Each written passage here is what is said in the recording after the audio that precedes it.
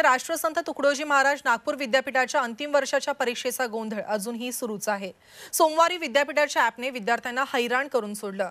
अंतिम वर्षाचे सोमवारी 40 पेपर होते। सुमारे 10,000 परीक्षार्थी यासाठी होते। मात्र विद्यापीठाने दिलेला लॉगिन आयडी आणि पासवर्ड टाकून सुद्धा ॲप उघडत नसल्याच्या अनेक तक्रारी विद्यापीठाकडे आल्या। काही विद्यार्थ्यांचं लॉगिन झालं, त्यांनी पेपरही सोडवला, पण तो वेळ जमा झाला नसल्यामुळे विद्यार्थी त्रस्त झाले। विद्यापीठाची परीक्षा 8 ऑक्टोबर पासून सुरू झाली, मात्र परीक्षांसाठी तांत्रिक अडचणींच्या गोंधळामुळे परीक्षार्थी विद्यार्थ्यांना चांगलाच मनस्ताप होतोय। या संदर्भात अधिक माहिती देत आहेत आमचे प्रतिनिधी अमर काणे। अमर, अंतिम वर्षाच्या विद्यार्थ्यांच्या परीक्षेचा गोंधळ नागपुरात अजूनही सुरूच असल्याचं पाहायला मिळतंय। या संदर्भातील अधिक अपडेट्स।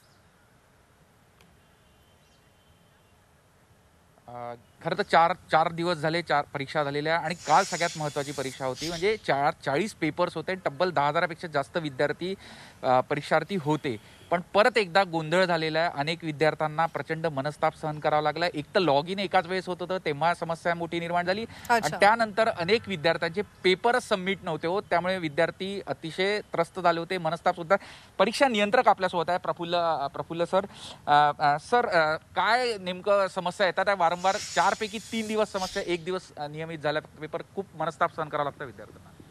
कालचा जो दिवस होता, कालच्या दिवशी पण विद्यापीठाच्या पहिल्या, दुसऱ्या आणि तिसऱ्या सत्राच्या परीक्षा ह्या व्यवस्थित पार पडल्या। त्यानंतर चौथ्या सत्रामध्ये जेव्हा इंजिनिअरिंगच्या परीक्षा होत्या, 10,239 या परीक्षेसाठी विद्यार्थी बसलेले होते।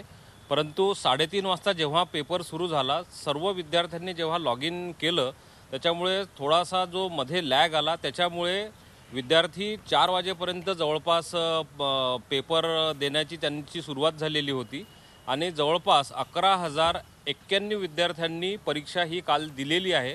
आणि त्याचे पहिलं जे सबमिटचं जे आमचं बटन असते ते प्रेस केल्यानंतर त्याचा पेपर ॲटोमॅटिक आमच्या सर्व्हरला येऊन जातो। परंतु ज्या प्रॉक्टरिंगच्या ज्या इमेजेस असतात, त्या इमेजेस यायला थोडासा वेळ लागतो आणि काल अशा प्रत्येक विद्यार्थ्याच्या 5 इमेज, त्याच्यानंतर ऑडिओ फाईल्स, तर अशा साधारणतः 55,000 इमेजेस आणि त्याच्या ऑडिओ फाईल्स आणि लोकेशनचा डाटा येण्यासाठी थोडासा वेळ लागतो।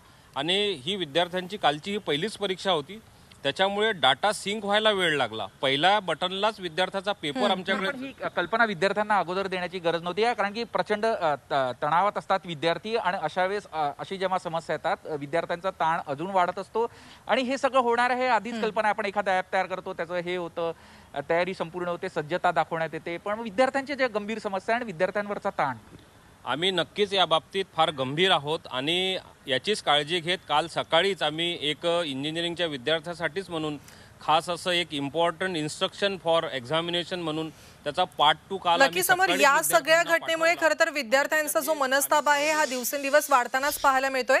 या सगळ्या तुम्ही दिलेल्या माहितीसाठी धन्यवाद।